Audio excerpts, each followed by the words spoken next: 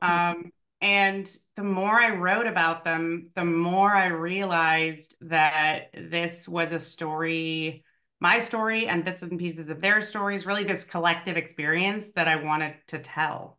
Like I couldn't help write about it.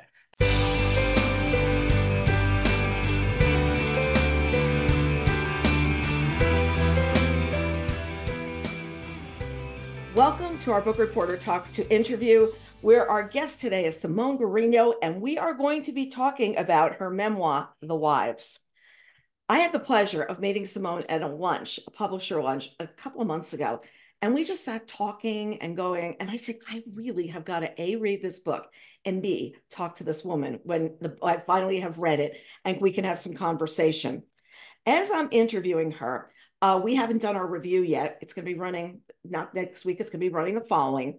But I wanted to at least share a review, a quote that I saw from a starred review. She got 3 starred reviews, everybody, from Publishers Weekly, which called it a hauntingly, beautifully written celebration of found sisterhood.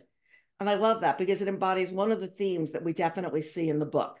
And with that intro, welcome, Simone. So good to see you again. Thank you. It's so lovely to see you, Carol. I am honored to be here. Super excited to talk to you. So, at what point did you say, I'm going to write a memoir? Like, where did that happen from? Oh boy. Yeah, had been writing essays for quite some time. I'd had a background in journalism and then I moved into more personal writing. And I actually had some agents reach out to me over the years saying, "Do you want to write a memoir about being an army wife?" And I said, "No way. I I don't want to write. I don't think I can write a whole book about this." And also, it's a funny thing because really our responsibility as it's told to us as wives is to be silent. And there's so much we're not supposed to say in Mhm. terms of protecting, um, you know, national security and our husband's whereabouts. So that was also something that I was concerned about. But when I moved to Washington from Georgia, I had a little baby. She was 2.5 months old. She's now 7. And my husband continued to be gone just as much as he had in Georgia. And I found that I really missed the wives, the other women that I'd gotten close to in Georgia. And I started writing about them. And the more I wrote about them, the more I realized that this was a story, my story, and bits and pieces of their stories, really this collective experience that I wanted to tell. Like I couldn't help write about it. At the same time, the more I wrote about it, the more I realized this is not a story that gets any airtime. This Mhm. is not a life experience people think much about. And it's also a centuries old life experience. Mhm. It is something that has been going on forever. And I think there's also just something really universal at the core of the story, or I hope there is, in terms of the friendships, that's really just about how we can lighten each other's load. Because there's just so much to being alive that we cannot navigate without each other. So that aspect of the story is really what drew me in to writing a book. I didn't want to just write a book about this is my life as an army wife. I really wanted to write about that building of a community and those complicated and rich friendships that were built in pretty pressurized conditions. Yeah, really pressurized conditions. You Yeah. know, and it's really interesting because Kristen Hanna's book, The Women, came out in beginning of February. So many people gravitated towards that because same thing, it's something we didn't know anything about, is the women who were the nurses in Women of Vietnam. And what I feel is there's a parallel between these books because there's another thing about the wives that I've known a couple of wives, I've known a couple of people, but I haven't known completely their stories of what went on. I know what to say when their husbands are being deployed. I know the excitement when their husbands come home on leave, but I don't really know about the community and the bonds that you have to form. And I think that's what you did such a great job at. So let's back up for a second though and go back to Andrew sitting there telling you one day that he was thinking about the career military as a career. And what about your early years when he made that decision? Because it's like, hello, I'd like to join the army. And you're sitting there defining yourself as a pacifist. And I'm going to go one thing. And then a counseling session, he says that if there's a choice between the army and you, he would choose the army. And you're just sitting there like, okay, I think he really wants to hear this. So how did you feel hearing all of this? Because that's not the relationship you went into. Yeah, gosh, I just want to say that I haven't read Kristen Hanna's book, but it's about to arrive at my doorstep. I'm so excited. I listened to your interview with her and I thought so much about those parallels and also Mhm. just about women vets today, because actually right before Andrew joined, I did a lot of reporting on women veterans and how hard they were trying to get disability benefits, who they had basically been in combat because it was this 360-degree battlefield, they call it, so they had really struggled to get them. And I just realized that there's just like so many stories of invisible women, and I just Mhm. love that Kristen Hannah's Mhm. telling it. Yeah. Okay, so I just wanted to say I love her. But oh gosh, yes, I had not expected that. When Andrew told me I'm thinking about joining the military, we just moved in together. We both had come from really pacifistic backgrounds, and he had grown up on a hippie commune. And when we first started dating, he'd been thinking about starting a bar in Spain, and he was a bartender. So it was not on my radar. Mhm. Um, and I just said I would leave you. Like that just came out of my mouth.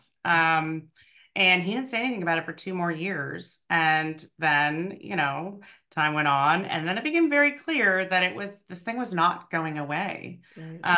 So much so that when we were engaged years later, he, in couples counseling said, if it's you or the army, I choose the army, which I think, is somewhat shocking to a lot of people. And it was a little bit shocking to me in the moment. I've now lived with that reality for so long, it feels like just a fact of my life.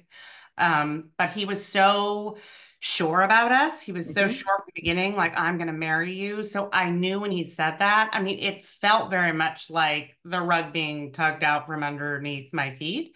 But it also just told me, like, wow, this is a calling. This is a conviction. This is Mhm. something he feels so strongly about. Mhm. This is like if somebody said, don't write ever again to me, maybe, So that put it in perspective for me, Yeah, and certainly. it's like he was definitely saying this is what I want to do. And it wasn't at a timing like right after 9/11.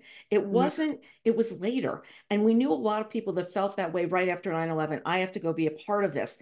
But where he came from was not like just, oh, this is what's going on in the world and I've got to do this. It's a real feeling of defending country, defending family, defending self, the whole thing going on. Yes, and I think had he been from a different background, he probably would have joined much earlier and possibly, after 9/11. He's this really athletic, passionate, intense guy.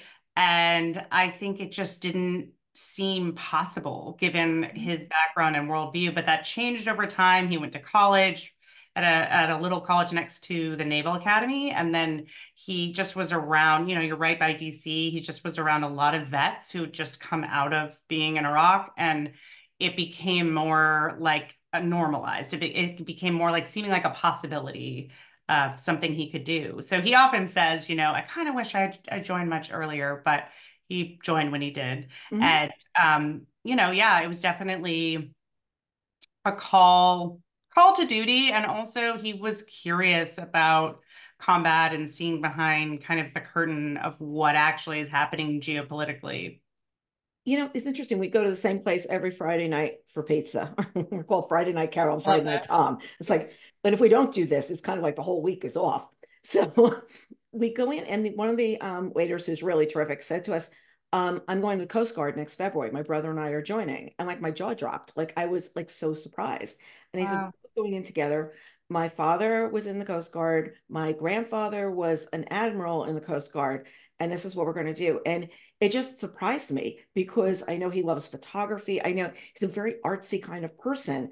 And Right. I was, if you're going to go to something that's so disciplined where art is not disciplined, and he said yes, and I could be someplace where I could do photography as well. And it was just so interesting to hear how he was pulling the whole story together of what he hoped to do. Oh, And that's interesting. Yeah, it's funny because everyone's like, so will Andrew write a memoir? Because I'm curious, because it's always that question of why did he join? Because I think people have this preconceived notions of who a soldier is, an enlisted soldier, and who his spouse is. Hmm. And but it is so much more complicated than that. And one thing I've really realized, because I did not grow up, you know, close to the military in any way, is just that like people serve for so many different reasons, Hmm. and there's such a cross section of humanity that's in the military. It really is kind of like a microcosm of the United States. Hmm.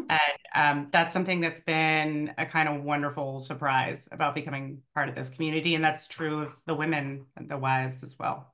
This is leading right into, I'm saying the military is comprised of people from all over the country and people from different socioeconomic situations. You're going to be meeting up with people that are not necessarily like you. If you move to a town, a lot of people, even in one part of a town, are like you, and their values are mixed, as well as they're being from all over the country.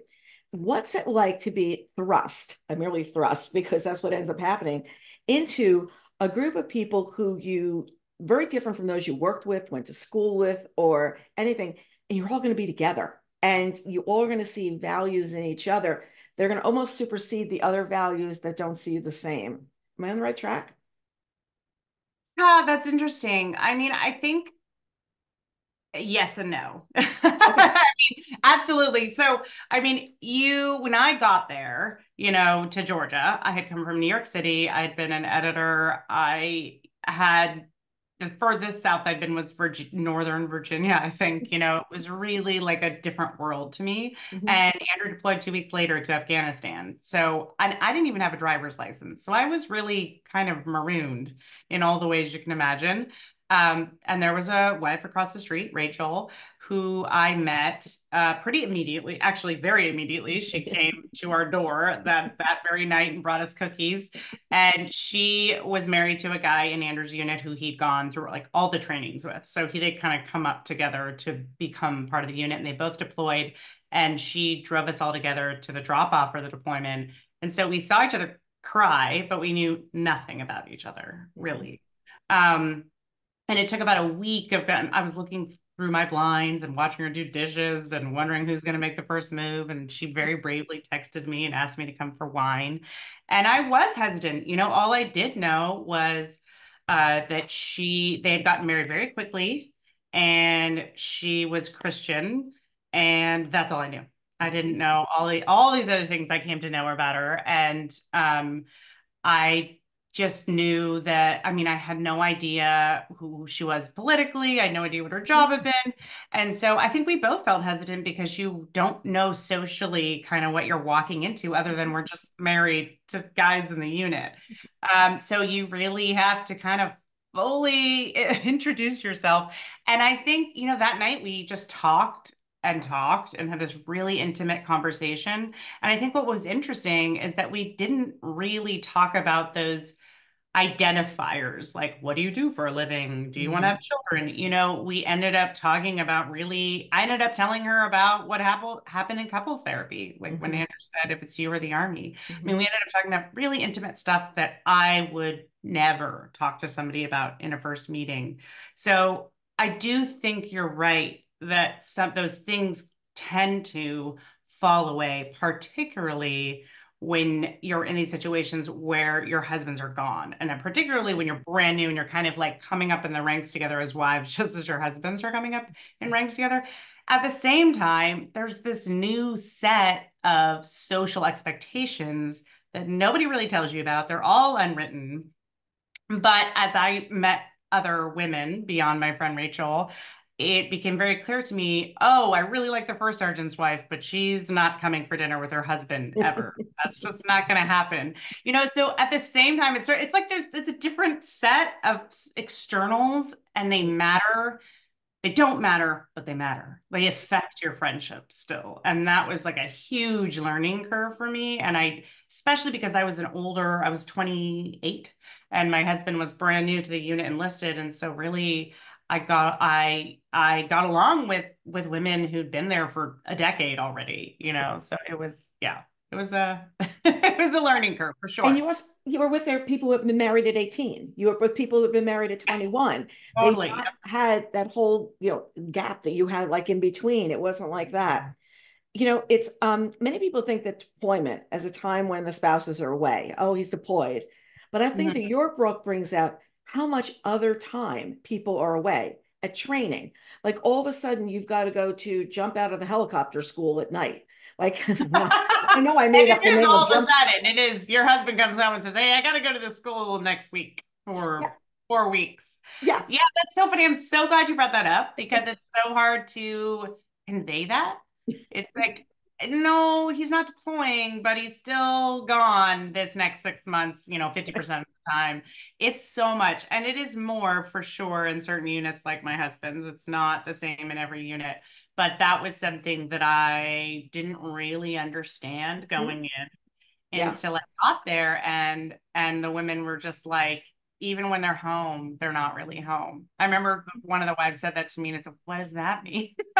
And she was just like, well, they're not deployed, but they're not friggin' here. Like, they're sending them off to trainings or they're here, but they're training at night and sleeping on their floor of their office for a few hours. I mean, they have really grueling schedules. Yeah. And that is something that probably a lot of spouses can relate to in other ways. But I think it's the uncertainty of it and the kind of suddenness of it that you really have to learn to adapt to. Definitely. The one that really surprised me was we're going to go jump out of the helicopter tonight. Like we're going to go do this kind of training. And somebody broke their leg. And he's like, I don't believe after all the time of jumping out of the helicopter, this is the time he breaks his leg. And you Right. realize It was 100 times he jumped out of planes. They're playing, and it was his 100th jump. Right. like Exactly. hundredth jump. And like now this is what happens. But it also shows you how you have to be ready at any moment. And that requires training on an ongoing basis.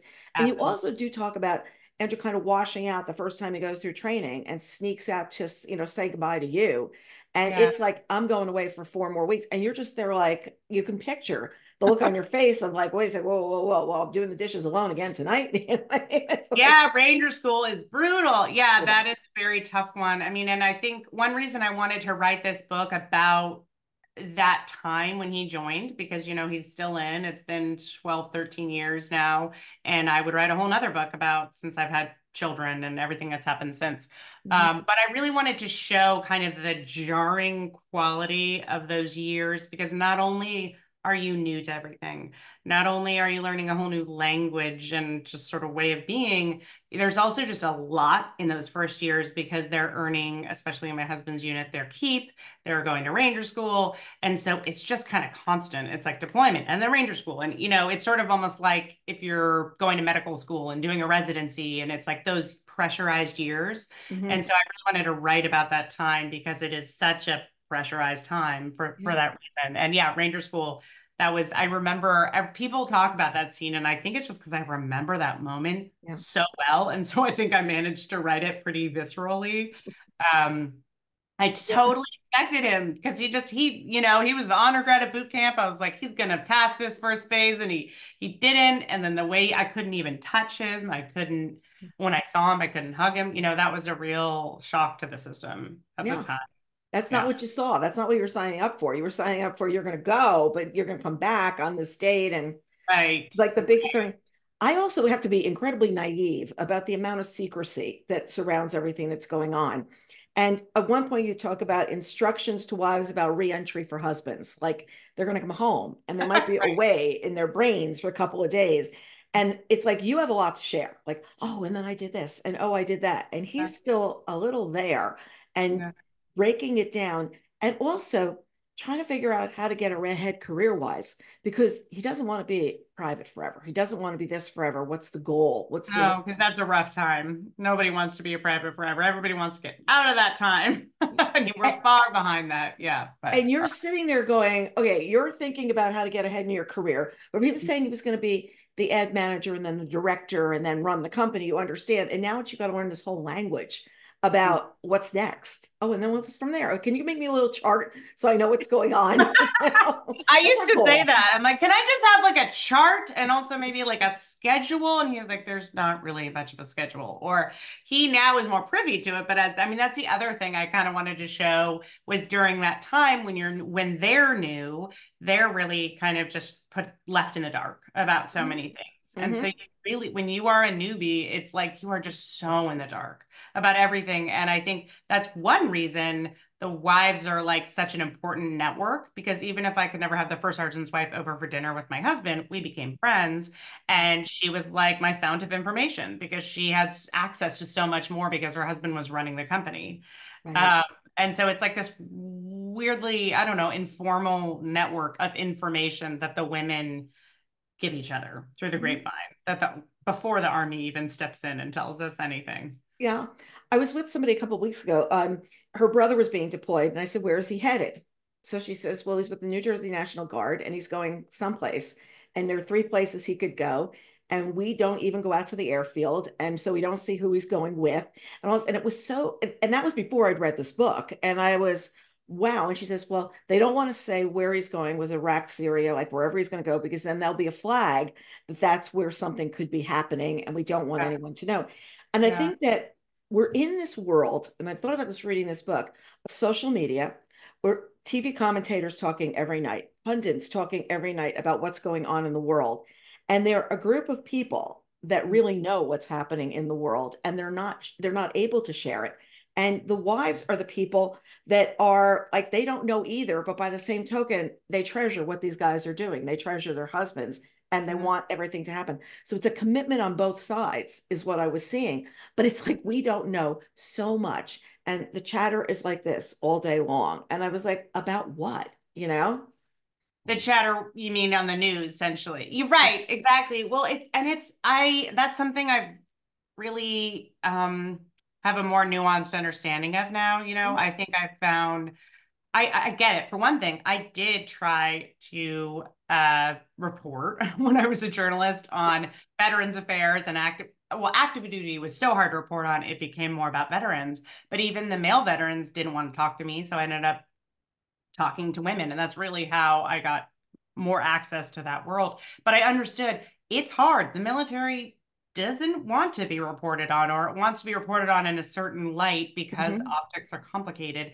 And so it's funny. My husband will complain. He reads the New York Times every single day, and he's like, "Oh, they're getting this wrong. They're getting this wrong." It drives him batty.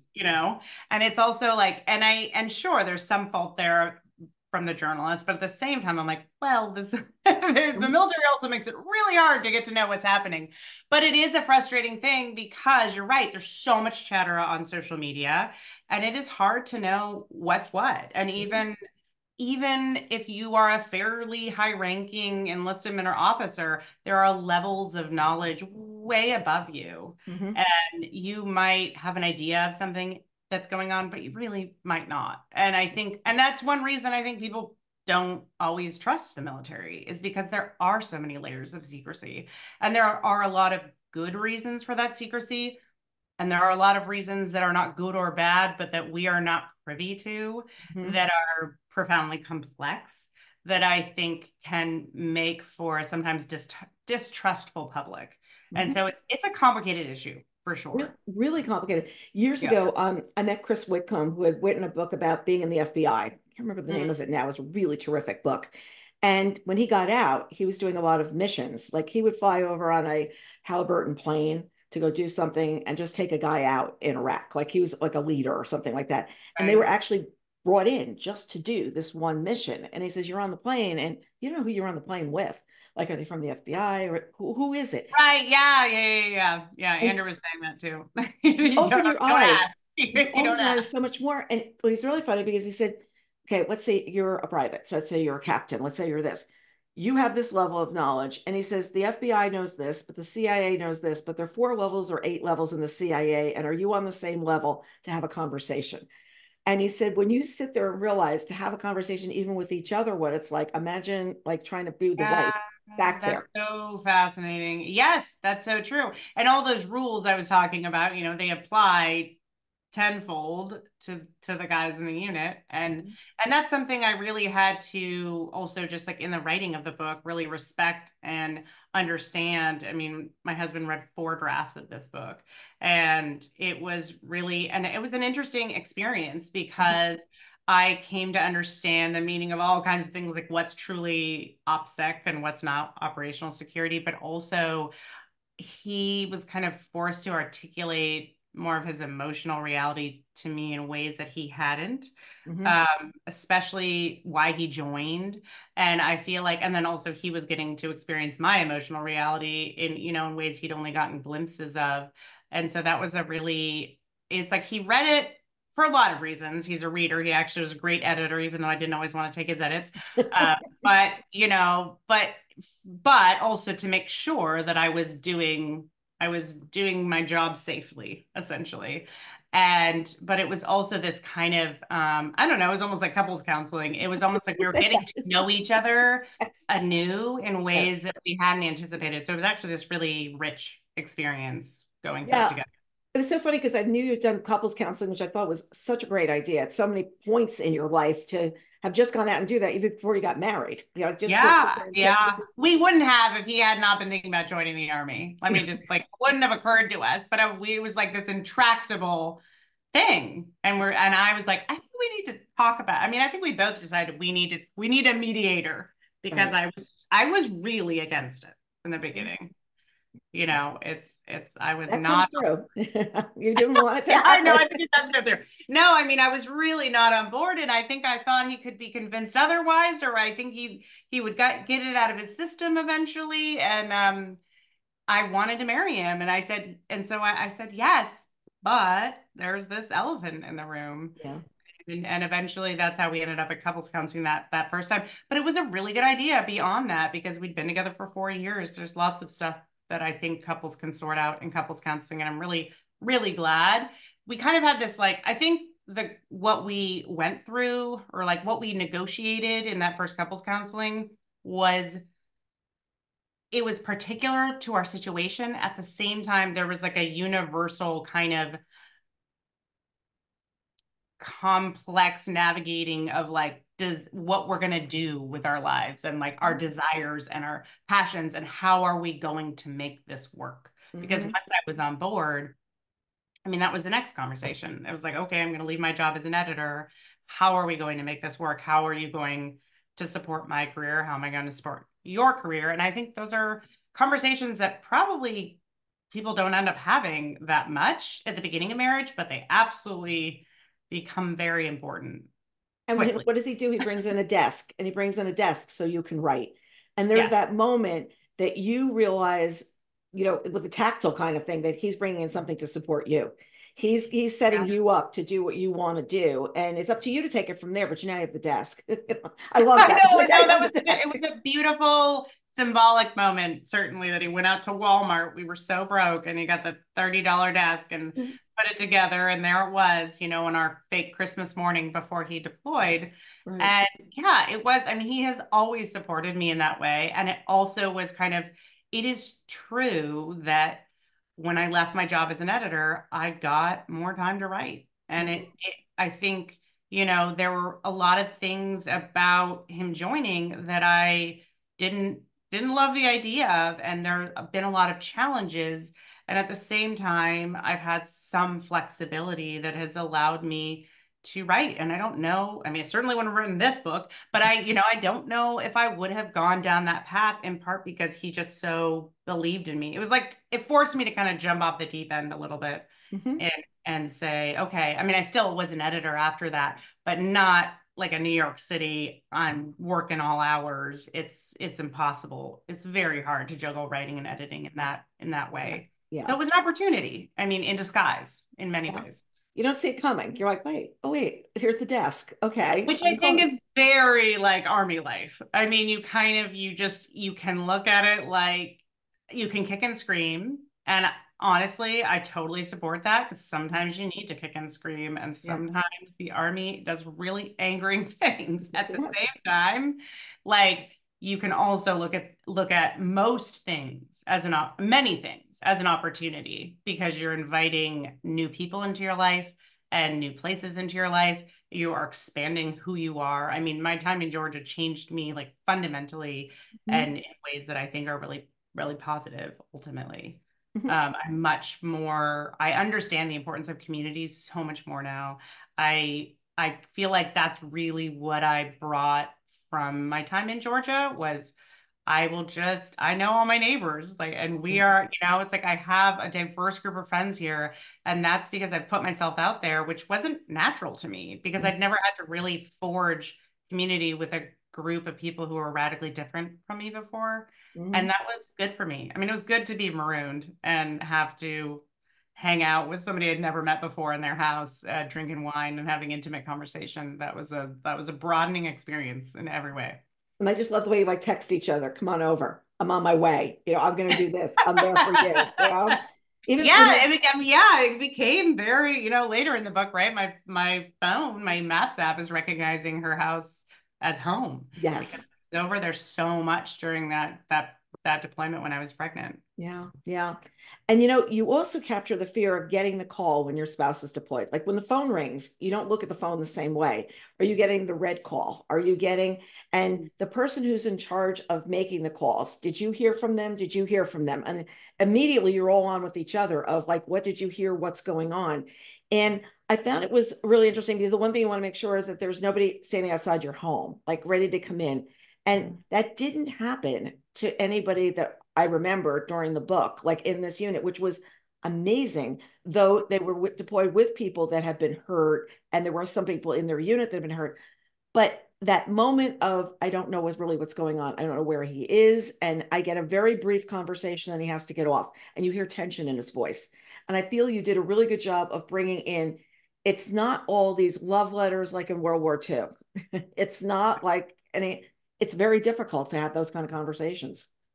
Yeah, that's a good way of putting it. Yeah, I think that sometimes historically we put a bit of a romantic lens on this idea of being apart, and there is that aspect. There is the joy of reunion. There is the distance makes the heart grow fonder and all that. But there is also a huge strain of distance and not being able to say what you want to say on the phone. Mm-hmm. I mean, I think that was another thing I really kind of wanted to show with this book because it's hard in a different way now, but we've also learned to navigate it so much better. Mm-hmm. And that's something you really deliberately, like when your husband leaves as much as mine do, you really have to be deliberate about how you come together and leave and how you stay connected when you're apart. But we had no idea what we were doing in the beginning, and no one Mm-hmm. was really telling us how to do it. And I think it was hard. It was very hard on our new marriage because of that, because he was learning how to go back and forth from pretty harrowing situations to how's the pregnancy going? How's Rachel doing? What'd you have for dinner? And I think that's hard, Right. obviously. And I was suffering from really intense anxiety at times and really afraid, and also being given the message, put on a brave face. Don't fill their head with any worries from home. And he never gave me that message, but it certainly was just a feeling. It was this general message that like you don't want to burden them. They got enough going on. And so, usually your spouse, like the person you want to share everything with, you can't. And then you're also living really radically separate lives, and yet you're going through this parallel experience together. Mm-hmm. And I think it's something like reading the book, him reading the book, it was sort of like those parallel experiences were finally kind of the paths were merging. And it's Mm-hmm. like you're together long enough, those paths will merge. And it's this really kind of beautiful experience because you've been one thing about marriage that's wonderful is that you share everything. One thing that about marriage that's terrible is that you share everything. Right, It's like, right. and what I've heard about love in general and Eros and what is her name? Esther Perel, she was saying, if you want to reignite love, it's like go out and have new experiences. And sometimes I feel like we got to kind of, after all this time, we've gotten to touch each other's experiences a little bit.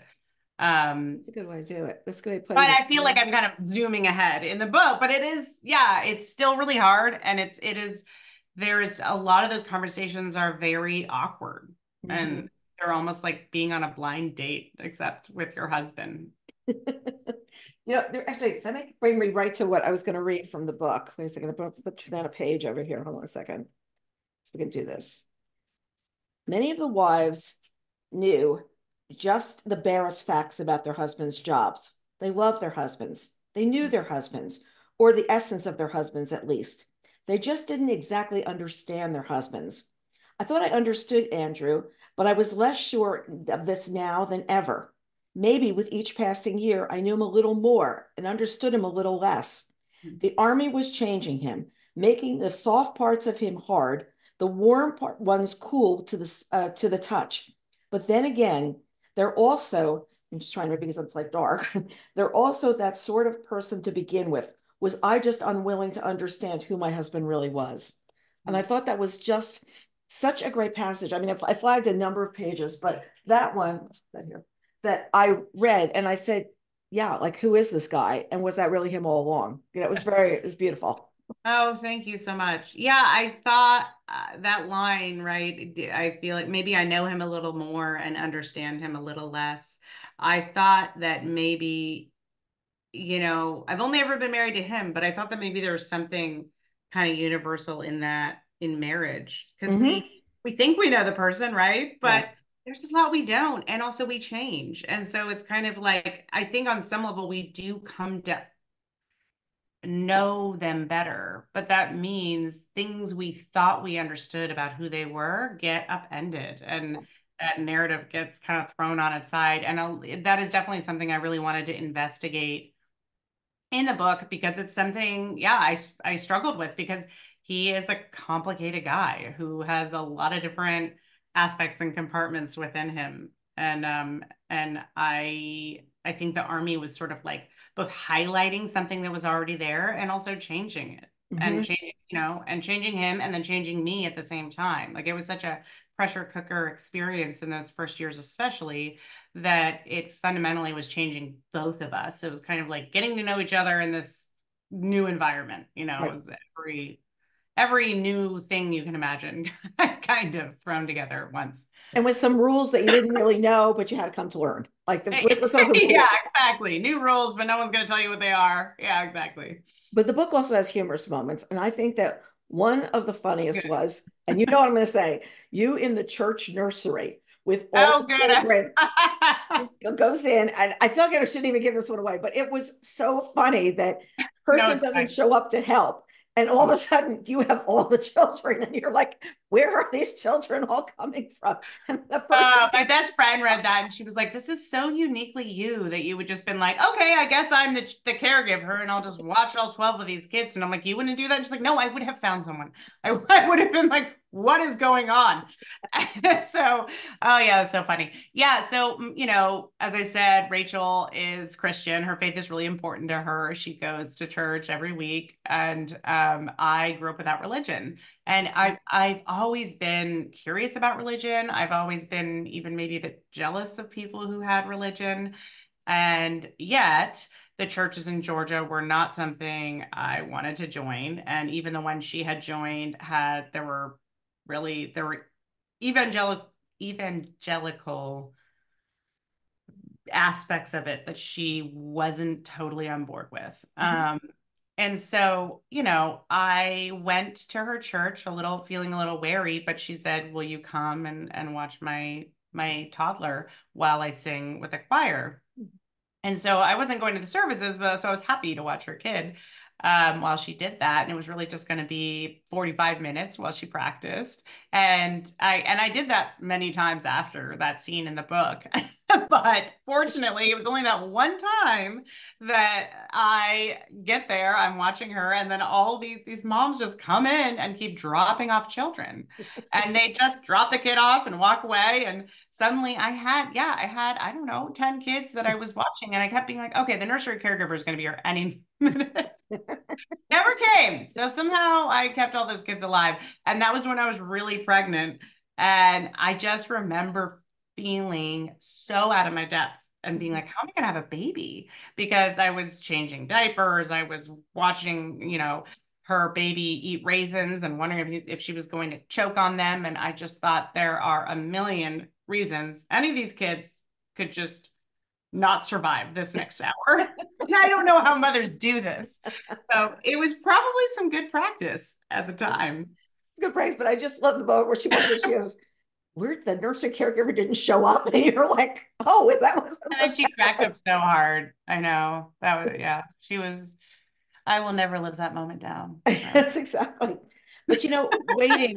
waiting is such a huge theme in the book, like waiting for the caregiver, but waiting is a theme that happens throughout the book. And have you gotten better about when he's gone waiting? Has it, as time has gone on, does it change, or the same kind Yeah. of positions, you sort of know it's a little bit better? It's it's a good question, and it's something that, a wife says to me in the book. I'd asked her when I got there, does it ever get easier? And she said, well, you get used to it, but it never gets easier. Mm-hmm. And I think that that is accurate. I have so many more tools at my disposal. I have more resources now, both just like financially and in terms of community, than when I first got to Georgia.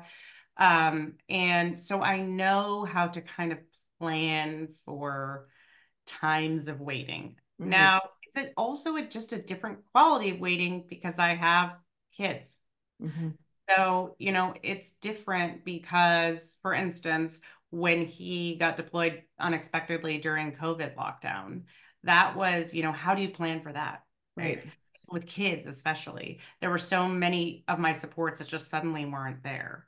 And so as the world changes, the challenges change. Mm-hmm. And Mm-hmm. as the nature of conflicts change, and it's never the same, and you're having to adapt constantly. At the same time, having kids, it's harder in many ways, and as they get older, it's absolutely heartrending sometimes to watch, my 7-year-old really struggle with it in a new way right now. But they're also really grounding. So, I think some of the anxieties I experienced, particularly when I was pregnant during that extended deployment, I don't know that they would be the same now, because kids just force you to stay Right. in the moment. Like, you cannot do the catastrophic thinking thing to the Right. same extent. And so I think that kids in some ways have made it emotionally easier, but I'm more exhausted. That's Probably. exactly. These questions are flying from one to the other, because I was going to say, is it easier when Andrew's away because you have company? You have two people, but you have two people you're in charge of. It's not two people you Yeah, just hang out exactly. with. And when I say easier emotionally, it's different emotionally. It's less about me. Mm-hmm. I Okay. worry more about my kids and the effect on them and the challenges for them, and less about myself, which I think is probably the thing a lot of mothers do, and probably not ideal. So I do go to therapy every week. Mm-hmm. And that's kind of where it gets to be about me. But most of the time I'm thinking about my kids these days. I think, therapy comes up a number of times in the book, and I think it is so great that you realize that you need that third person to be having the conversations with you about what to do. And instead of you two sort of doing this, it's somebody else saying, here's how you can go together. Here's how you can. And I think that, bringing that up again and again in the book is such a good thing for people to see, of, Mhm. you don't have to be alone. You can bring somebody on to help you. You can bring somebody from the outside to help you. And even the one doctor, the one OBGYN that we really loved, and you really want him to like sit and have an opinion when you get in another situation of, this is a person I trust. And so you build the support system within the book of the other wives, and then beyond that, what you needed to do. Yeah, And I mean, I think that's the other thing that I have found, is that when an anger in your family leaves, so often you lose something, obviously, but it also kind of is like it leaves this door open for other people to come in mm-hmm, mm-hmm, across your threshold. So I feel like my kids have more people who love them. I feel like I have friends, even outside of the military now, who appreciate what I experienced and will call me and say, like, hey, do you want me to take your kids or pick them up today, or do a little craft with your daughter at my house, or just anything? They're thinking of me, which I think I used to feel, and I think a lot of military spouses feel, that civilians don't get mm-hmm, it mm-hmm, and they don't reach out, and there's this divide, and I think that divide is really real. But I mm-hmm, also have found the more open I am about what my life is really like with my civilian friends, the more they show up, and the mm-hmm, more that, we have this community. And it's it's been kind of like, that's been, I think, the real like gift of this life. I think sometimes when you have your nuclear family together all the time, that's an amazing gift. but you also don't end up kind of letting as much of community and love in, and you get very caught up in kind of your own little insular family. I would totally agree. And the book is set during your time in Columbus, Georgia, not Columbus, Ohio. It's Columbus, Georgia. I know that, yeah. No, everyone's always like, what? No, Columbus, no where? one What are you knows where talking Columbus, about? Georgia is, basically, unless you're from there. But it's right by Alabama, right on Right the by border. Alabama. And it's interesting because then you move to Tacoma at the end of the book. But in Columbus, it feels like everybody's very close to each other. And you were living across the street. I mean, you were living across the street. You had somebody like in the neighborhood. Everybody was doing the same thing. And I know that in the book, you say that in Tacoma, the base is about 30 minutes away. Do you think it would have been more difficult to start out and, get your feet wet in the army, feet wet as Mhm. an army wife, in Tacoma than it would have been if you were in Columbus? Because in Columbus, everybody feels like it was like an in and out kind of a thing. That's such a good question. And it's funny because we had a few choices for where we could end up, and Columbus was at the bottom of the list, and Mhm. that is where we wound up. And I think it would have been different. I think the thing about Columbus was, I mean, some people were in Phoenix City, right, which was in Alabama. And the base was maybe 15 minutes from our house or so. It was pretty close. But I think one of the reasons that community was so close, there's a couple of things. When we got there, we were still on a very, kind of quick deployment tempo. And Hmm. I think when you're really actively in a war, Hmm. there's something about that brings the unit closer. And then also there's not that much to do. And so I think there are more friendships because of that. And there are more people having families. So here, what we've noticed is it is more spread out because there's a base and then there's a lot of little cities around it. And then you also have Seattle. And so people aren't having families as quickly. People are, going out to concerts in Seattle. Like there's just more to do. And so their lives are a little bit bigger and broader. And so I think my life in Columbus was more insular, Hmm. which helped me get through in ways. And at the same time, that can really increase the pressure cooker feeling. I talk about that, like, Yeah. who do you lean on when everybody's going through the same thing? Or Hmm. there's a time when everyone's so stressed out or so freaked out, like during that deployment extension, and they Yes. were going on this big historic mission, that it's almost like nobody can be there for each other because they're just getting through and they're just trying to get food on the table for their kids and not fall apart. And so there were times that probably having a broader community, like Rachel had her church community, and I saw what that gave her. It was like this breath. It was like this breathing room outside of the community. And there were times it probably would have been really healthy for me to have that. And I did have bits and pieces of it. This didn't make it into the book, but I taught an after school program, and that was like a really, helpful grounding thing at the time.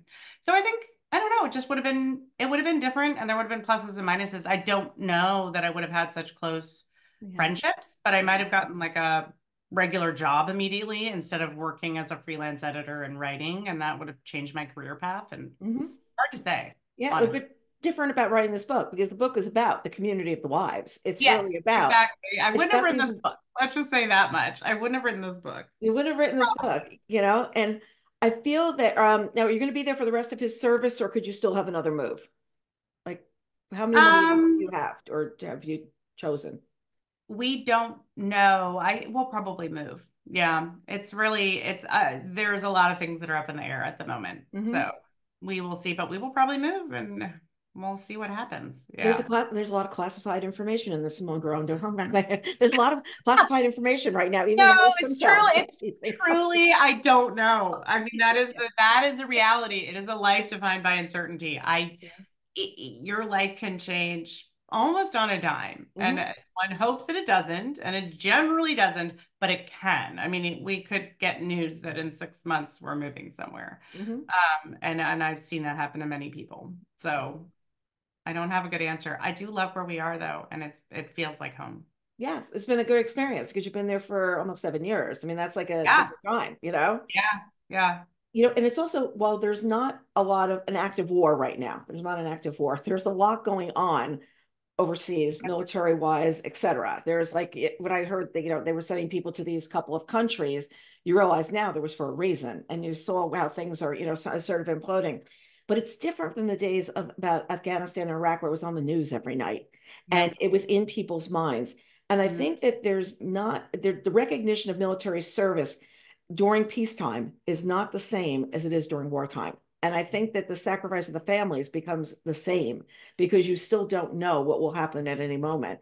And I just felt reading this, it's like, well, if everything's okay now, like, are we worried about this still? And yeah, you are. And you really reading the book, you Yeah, are. and it's still a reality. I mean, my husband still deploys, and so and it's that's I think something that the military is engaged in a lot of places for a lot of reasons, and certain units are engaged more than others. And that is something I wanted to come through because I think people feel like, oh, it's over now. Mm-hmm. And for so many families, including, families I know who are reserves and their spouse has never deployed, their spouse is suddenly leaving for a year, and they have 5 and 6 year olds who've never experienced Yeah. absences before. And Yeah. so and that's a really extreme version, but I mean, I have good friends it's happening to right now. And so it's something I really want people to know that Yeah. you're not just living with the uncertainty, we are living with a reality. Deployments don't stop, Mm-hmm. really. I mean, not, and they're not to the extent that they were, but they're still very much a reality, and they can happen no notice, and they can happen for lots of reasons. If you get no notice, is it like tomorrow you're going or in a week you're going? It's gonna, what's the It anything? depends. Really? Okay. It's one of those things. It depends, and it depends on the unit, and it depends. No notice is maybe not the right phrase, but they can happen. I'll just say short notice. They can Yeah. happen short notice, certainly, and that's something that military families are either contending with the possibility of it or the reality of it, and often they can't talk about it publicly, Mm-hmm. even if it's happening, Mm-hmm. and that is a real hardship Mm-hmm. to kind of put on a face that is not what you're living at home. That Mm-hmm. is not what your kids are living at home. That's not what the other wives were seeing either. I remember Chris Wickham also saying one time to me, he says, I pull up to the book baseball field and I have all my gear in the back of the truck because I could go wheels up like that. I could be, you've got to get, to the base and we're going. And you didn't know that was what you're going to do today. So you always carry everything with you just in case. And I thought, like you're walking your kids on third base and you, I'll be back, but you don't know when. And I said, yeah, but that's reality. Wow. Yeah, I mean, one thing I talk about in the book is that I sort of romanticize quote unquote normal family life, whatever that means, because there are Mm-hmm. a million ways that family life look. But I do think there are moments that I just that military families yearn for are really just sort of, yeah, a feeling of normalcy, of knowing like we're gonna have dinner together every night. Mm-hmm. And more than that, I mean, what my husband really yearns for is like, I want to be able to commit to taking my kid to t-ball practice. I Mm-hmm. want to be able to commit to, seeing my kids dance recital. But he can't. And I think like that's a real hardship for soldiers that people don't necessarily maybe think about. Mm-mm. No, no, and I can say you don't. So Yeah. now you're going to write this book. Did you say as a tale one day, say, I'm going to write a book. Was it a short story first? Did you outline what you were going to do? Where did this all start? I would say that the idea for the book started when I published a piece. So we had just moved here and to Tacoma, Washington. I had my little baby, and I wasn't writing much because, my husband continued to be gone a whole bunch, and I didn't know anybody. Right. And I would just, and my baby, she was lovely, but she didn't sleep. So I would just walk and walk and walk and walk and get her to sleep in this little carrier. And then I started writing on my phone.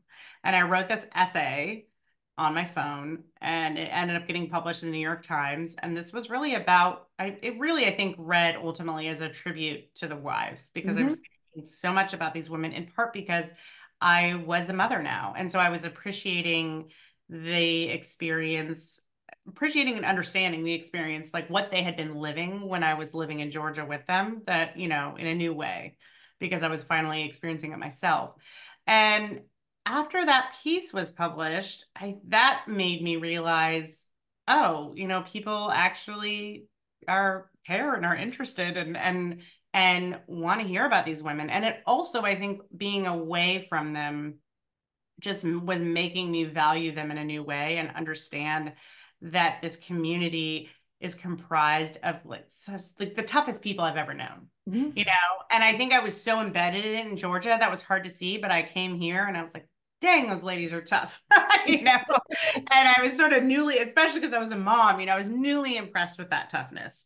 And I wanted the world to know about that because I feel like really our job is to be kind of invisible and silent and to protect our, you know, our husbands and not let on where they are when they're coming home, what they do for a living. And I mean, so that was definitely an inspiration. I mean, seeing that there was a readership, I guess. But Mm-hmm. I think I was also just sort of working towards this book unconsciously for years, ever since Andrew joined, because I was writing essays about the experience to just make sense of it Mm-hmm. because it was such a jarring and world expanding, but also crushing, but also changing, you know, experience and such a identity upending experience moving from New York City to Georgia that I couldn't not write about it, even though there were so many, you know, privacy issues to navigate while doing so. Um, and so once I started to sit down and really write the proposal for it, which was crazy because I had an editing business, I had a 2-year old and I had a newborn. Mm-hmm. And Andrew was deployed 4 times in 4 years. You know, I mean, it was like it was a lot. But I think there was something about having children that made me realize if I don't start writing books now, this isn't gonna happen for Mm-hmm. me. And so I would drop my baby off. I remember the YMCA drop-in daycare where you were Yes. supposed to work out, but I would just go sit in the lobby and I would work on this proposal Yeah. slowly but surely. And I don't mean, I probably spent 2 years just on the proposal.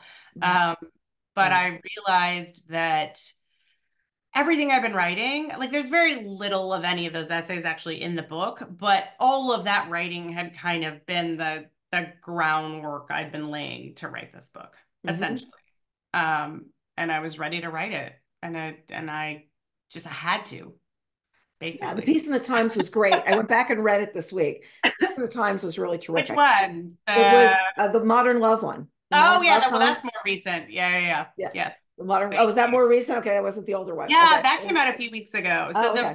the first one I published was in Ties, which is gone now, but it was a column about family. Uh-huh.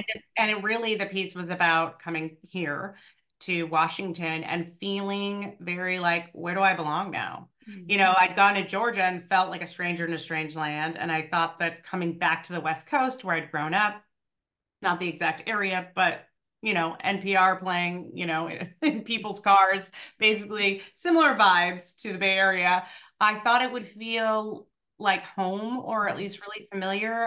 You know, because there were a lot of challenges when I got to Georgia, just in terms of everyday conversation Mhm. with people Mhm. because we had such different life experiences. Mhm. And so I got here and the piece was about going to story hour at the library with my baby and looking for friends and Right. looking for community because I was alone again and feeling yet again like I was yelling across the deck in a storm. You know, that's something I say about talking to one of my friends the first time we have a conversation, just feeling like it's not computing and feeling like, am I going to be an outsider or wherever I end up? And I don't feel like that now, but it was that piece was really about that and about missing those women that I'd left Mhm. behind.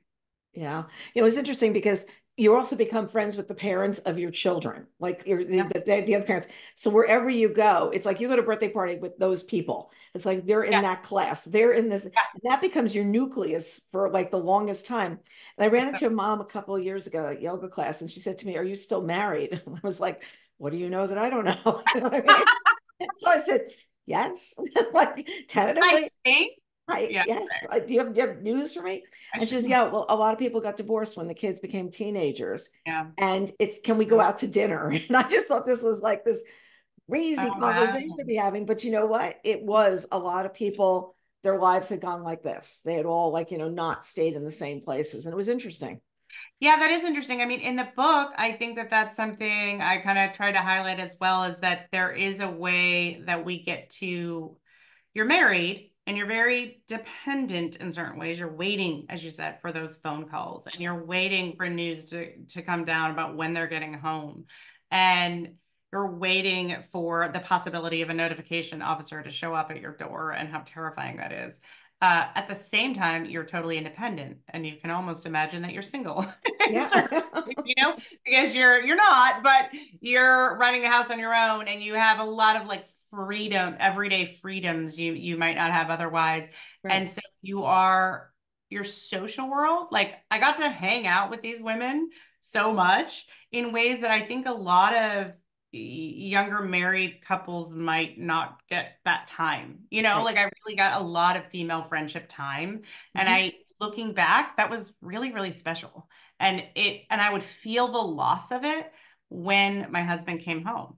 I was so happy he came home, but everybody would kind of hibernate. Like, oh, you knew the husbands were back because people would stop knocking at your door, calling you, or, there would be less gatherings or drinks or parties or any of that, because everybody was reuniting with their husbands, and that was important.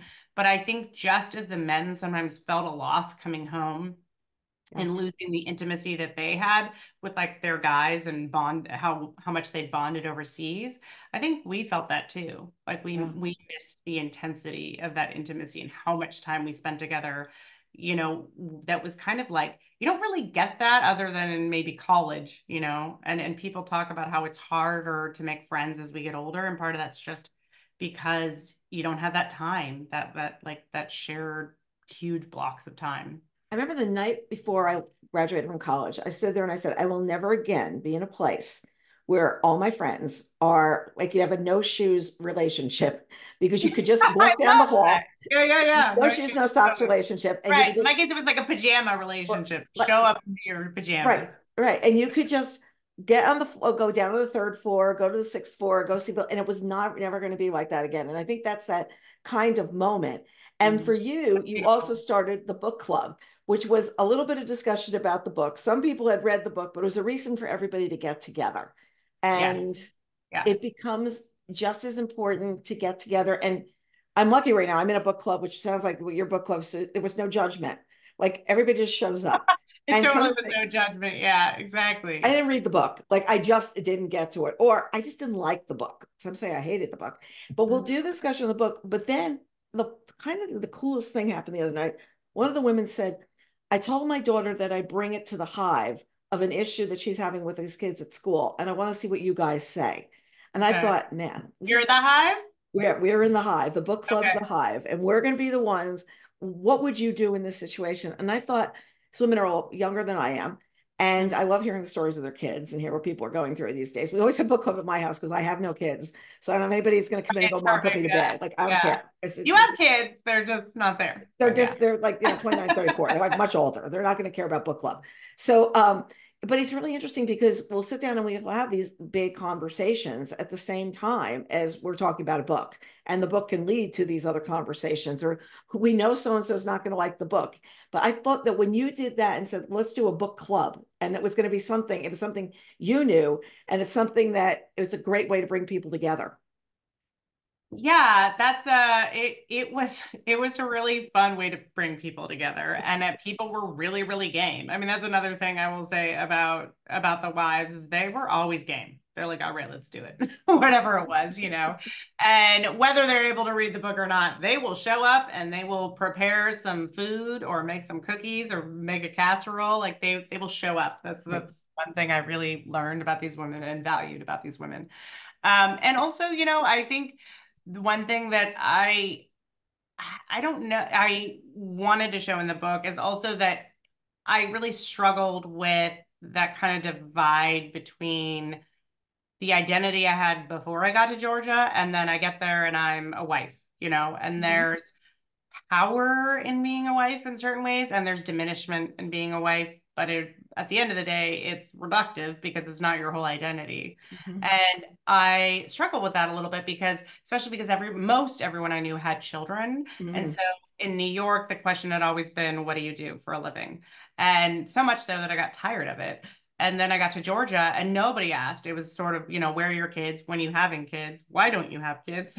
28. It was very mysterious that I didn't have any children yet in my new community. And so it was, as time went on, my friends came to know me also as a writer and an editor and a lover of books. And I think that book club was a really meaningful thing to me because, it started out of like, oh, I miss having a writing group. I had one in New York. And Andrew was like, well, you can't have that with these women, but you could have a book club. Some of them are big readers.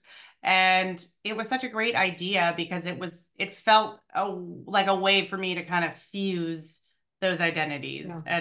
And I think a lot of the book is about trying to figure out how to integrate myself fully into this world and be like my whole self, essentially. How can I be me and still be there? How can I be me and Yeah, still be alive? right. There are times, and there are times that I absolutely lost myself and struggled with that Mm-hmm. hugely, for sure. But I think that happens in outside world too. But sometimes Yeah. people don't admit it. I think that's the big thing is a lot of times people don't admit what's going on. Everything's perfect. I say everything's perfect till you're 40. That's my joke. Everything's perfect. Then The it all best falls husband, apart, and best then job, whatever. And then all of a sudden 40, you go, I'm not so sure about that. That's still cool, but I don't think it's the way it's happening, really. that's interesting. I do think that is one aspect of it is that there's not, you can't, it's hard to pretend that everything's perfect in this life Yeah. because there's such challenges and life or death circumstances being thrown at you. And that can rush you toward divorce. Mm-hmm. That can break a couple, Mm-hmm. or it can be an opportunity to be really conscious about dealing with your stuff so that you don't wake up at 43 and look at everything and say, oh, everything's Not in great. shambles, essentially. So it can be an opportunity. It can also be a real hardship. One wife did leave, if I remember correctly. One wife did leave earlier in the book, like early in the book. She was, Yep. and she left with two children, if I remember correctly. One One child. child, yeah. And yes, the Mira character. All these are not their real names, so I'm Right, trying to right, right. say their real names. Yes, she left early on, and I didn't get a ton of time to know her. And her husband definitely had some issues with PTSD, among other things, that made her marriage untenable. Mm-hmm. And that is something that, I see more and more. Mm-hmm. Again, this book were those beginning years. And so I'm not showing a lot of things like divorce. I'm showing couples kind of going through those years when they're younger couples with younger kids and what that looks like with the background of war and being sent to war over and over again. And it's strained some of those marriages, and not all the marriages most of the marriages in the book are still together. Not all of them are, Mm-hmm. and that's something where I'm going to be 40 in June. So Yeah.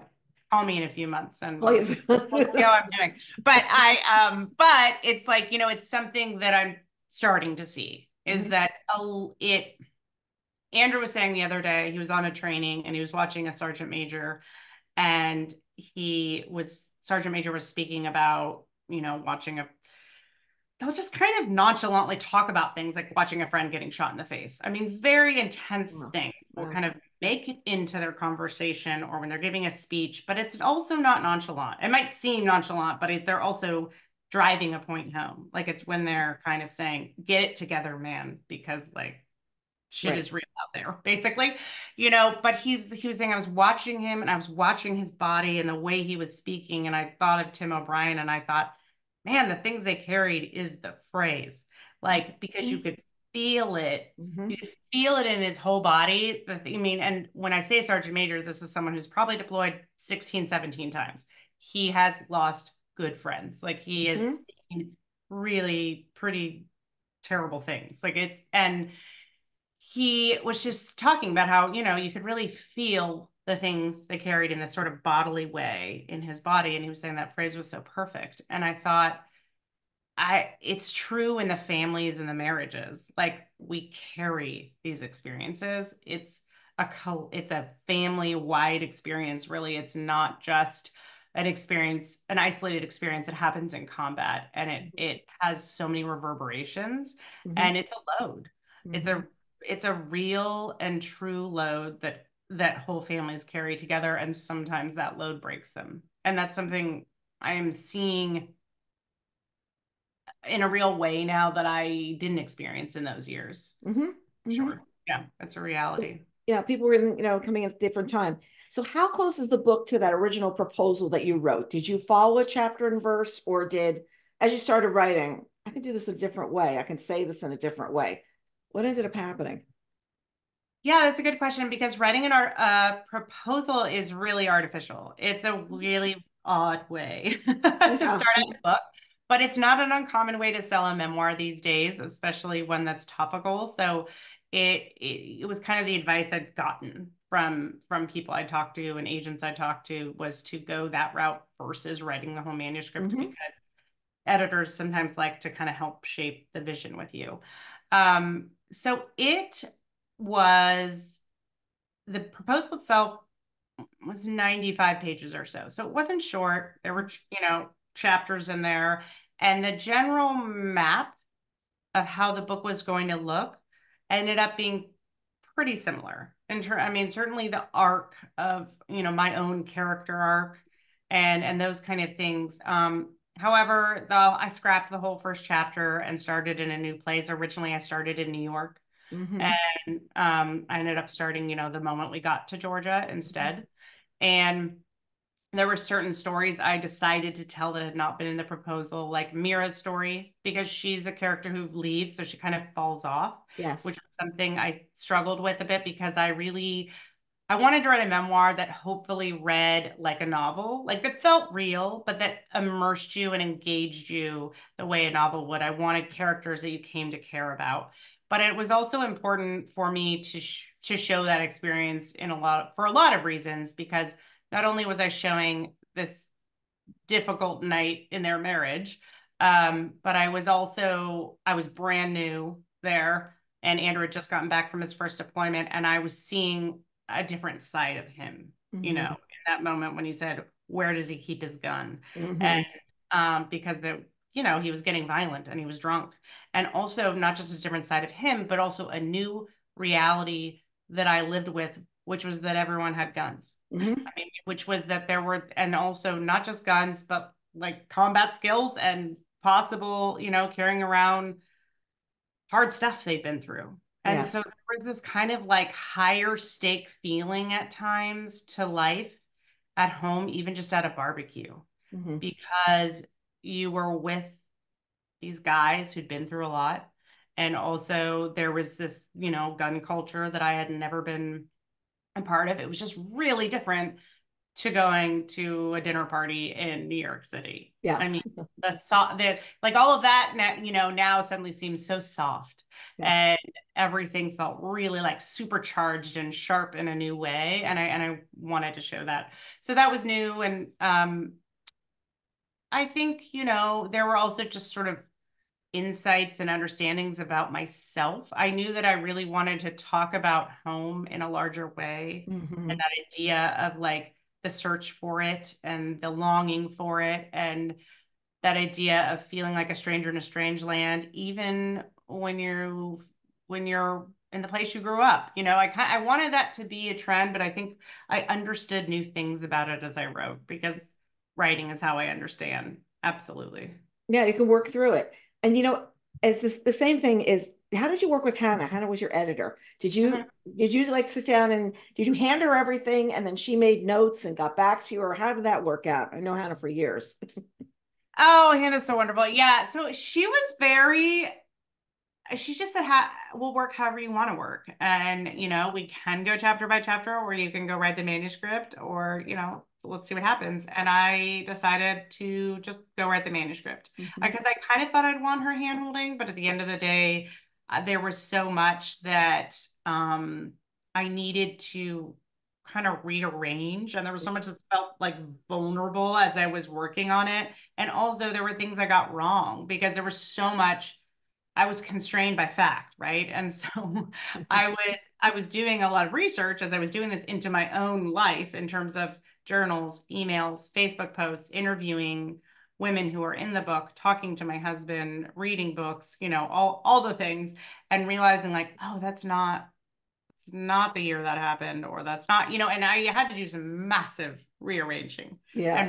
writing of entire like plot points because I was like, that was not when that happened, Simone, and you cannot get that wrong. So I found that I did that mostly on my own. I did also work, an old professor of mine, she does developmental editing, and I would give her big chunks on occasion, and she would kind of give me some big picture notes that was helpful as I went along. Yeah. And then Anna really came in at the end and said, okay, this is wonderful, but it's really long.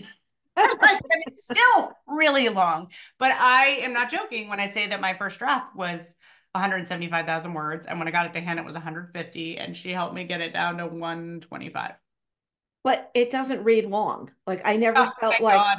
I didn't feel So long-winded. I you know can't what help. I love too though is like the chapter heads because you sort of knew what you were getting into when you got to some place. It's like redeployment. Oh no, we're not going out again. And like this is what's going to happen. But I never felt like it was long because I was very vested. I have to admit, I'll be honest, I mixed up Rachel and Haley a lot. Oh, Which you one did? across the street? But that was just me.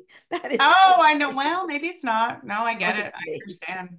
I I get think it. it's me. I think it's me. Remember, you were using different names too for people. You're using Yes. different names and stuff like that as well. So I know the names have been changed. Has anybody read an advance copy of it? Have the wives read it yet?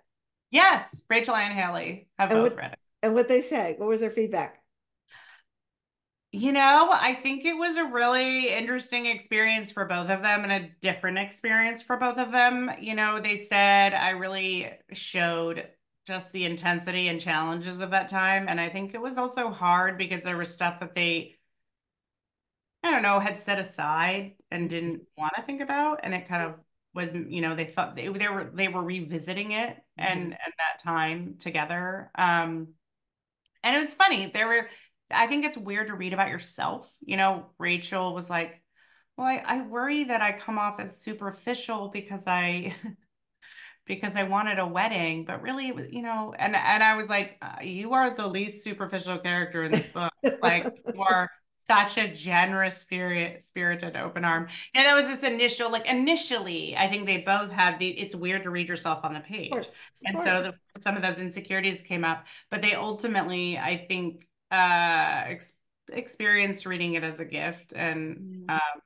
yeah, I think it was interesting too, just to see my point of view on intimate moments that could probably been different, for them. And then you were the narrator of the book too. So you narrated the whole thing. Now tell us what that was like because now it's your story. You're reading it. And then you can't make any changes. Can't change the word the or anything along the Oh, way. terrible. No. Was it tough? Oh, you mean in audio? Yeah. Yes, in audio, your audio reading. Um, yeah, that was such a trip, and it was and such a fun and weird experience because it had to be crunched into this marathon time, but with Mhm. my kid's schedule, Yeah. and we had to find somewhere local. So I ended up going to this little like hip hop audio booth play.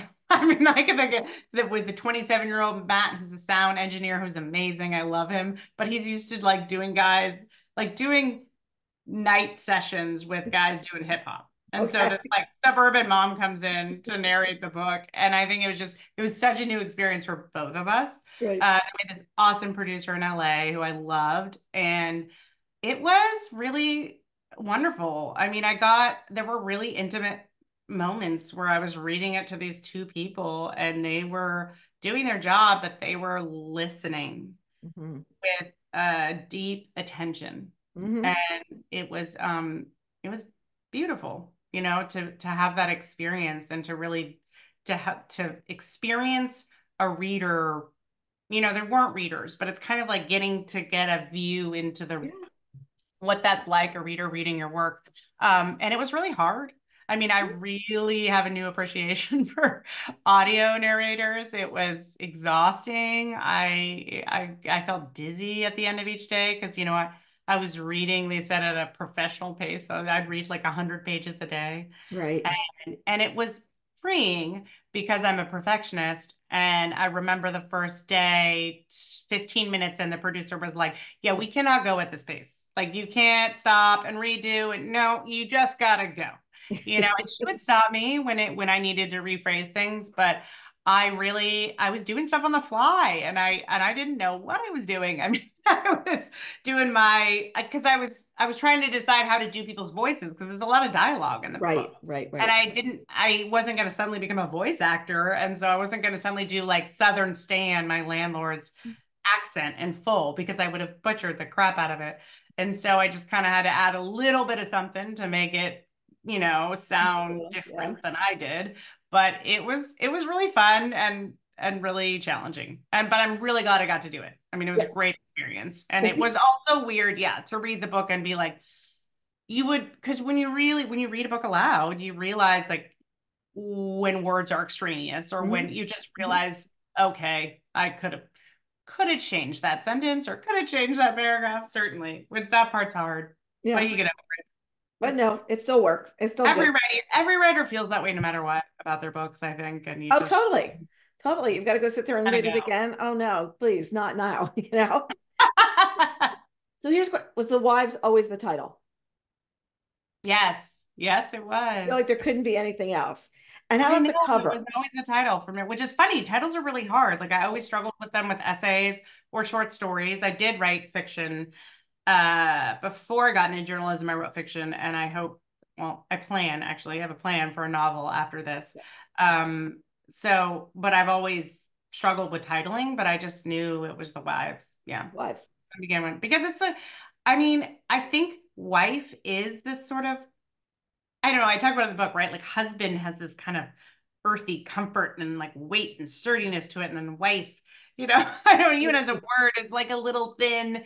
And I feel like it's almost a diminishment somehow. I don't know. And certainly there are ways I talk about in the book that it can be used, like, oh, she's just a wife. Like she didn't go to combat, she didn't go to ranger school. Mhm. She's just this kind of invisible attachment that's here. But I think there was also like she's a wife, and she's there's a moment when one of the characters in the book gets a medal, for the heroine of the infantry. And she's really proud of it. And it's because she supported her husband through many deployments and raised kids.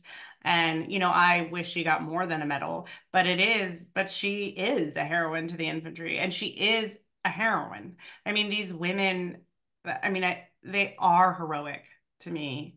And I think heroic in general, they're quietly heroic, but they're absolutely heroic. And I really want that to You come know, through. a couple weeks ago, we were interviewing Chris and Hannah. We said at the end, what could we do for veterans today, like women veterans or veterans in general? What could do today? And I think the same question is, what can you do if you live in an area like I live in New Jersey where no one's deployed? Like, I know there's one person that's overseas, but there's Yeah. this, what can you do? What can you bring? What can you do if you're not in the kind of area that goes on where things go on? And I Mm-hmm. think that's an interesting point to bring up because you're in an area where people know like what you're doing, and I don't, it's like, you don't seek people out after a certain, like, once your kids are grown, you don't go out seeking people. Let me go find new people. It's not Yeah. quite the same Yeah. way. So you're saying, yeah, there are a lot of communities where people are in the reserves or guard, right? And so and those communities are not super tight knit, like in their actual, Mm-hmm. units. They don't tend to be. And then exactly, the world that they're in is mostly civilians. And I think it's incredibly isolating. And I've talked to women who are wives who've gone through that, during COVID, which was really hard, and Really friends hard. are going through it now. And I think they just, I mean, one, gosh, an awareness that they're going through it, which I know is hard. How do you even find that out? But I'm sure there are nonprofits and Mm-hmm. groups of some kind, and then really just support in terms of showing up. I mean, I think that's the thing I really learned in Georgia is that I if your main value is showing up, then you're my kind of person. Mm-hmm. Like the Yeah. rest of the values are secondary. Yeah. And I now really value somebody who is reliable and who is there when you need them. And I really try to be that person too. So, and that could be in any way. I mean, that could be Okay. just dropping off food. There's somebody who did that for me at some point when my husband deployed. It was a mom I knew from my kids' daycare. And she didn't have any experience with the military, but she just said, I made you dinner and I'm just gonna drop it off at your door. Yeah. And you don't have to, you don't even have to talk to me. I'm just gonna drop it off at your door. But also invites, like remembering that people are that they don't that on the weekends and holidays that they don't have a main member of their family. And so Mhm. like invite them to your house, invite Yeah. them to meals, invite them to celebrations. They are lonely and they will almost always say yes. I mean, Hmm.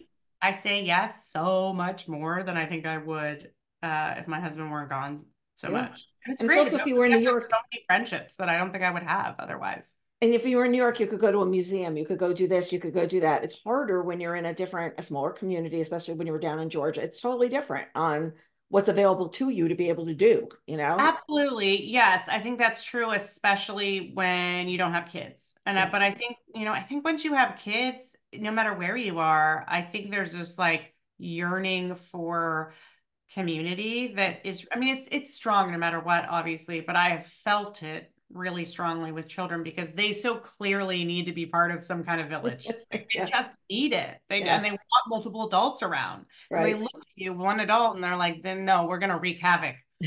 You are outnumbered and we know, you know. And so I think, I mean, mostly it's just like company. I Yeah. just Just be people's there, be there. company or people giving me a call or people asking me how it is, like, oh, or just how long has he been gone?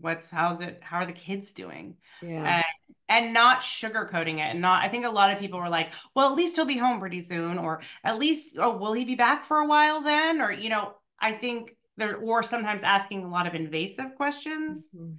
That's not very helpful, I think, but asking questions of genuine like interest and Hmm. just listening is huge for Yeah. sure. It's like just that, okay, we're having dinner tonight. I'm bringing yours over to you.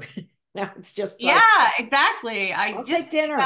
I mean, I think it's like anything, it's just thinking of people. And I think there are a lot of people in difficult circumstances Mhm. that need to be thought of. And there are a lot of people, I mean, all of us are mostly just getting through. We all need to be thought of, right? So this is just one perspective, and Well, it's it's really funny when younger son was young. He says, the real reason I'm on the baseball team, it's got nothing to do with my baseball skills. It's got to do with dad will coach and you'll bring books. And that's really what it is. And he goes, I'm not that good. He says, uh, I got this thing all I figured hear, but out. they basically he's there because they need you guys. I love it. And he I love says, it. It's yeah. so And then, true. but my husband would say, like, I could tell him to hold the bat like this 15 times. He never listened. When the coach said, hold it like this, that was what had happened. And so it's Oh, these I love it. outside influences on kids become very important.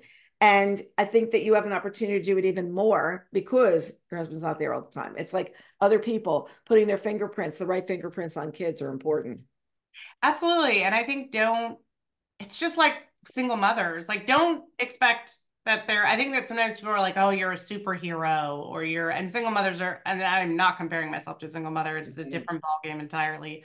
But I think that idea that we're superheroes is like, no, we're not. We're people, For just like people. you, figuring it out. And we need community and support, And so I think the hero thing, both for soldiers and their families, and is even though I just said these women are heroic, they But are it's heroic. so, At the same time, I think painting someone as a hero can be kind of diminishing and it detracts from really getting to know who they are and what they're dealing with and how they're dealing with it.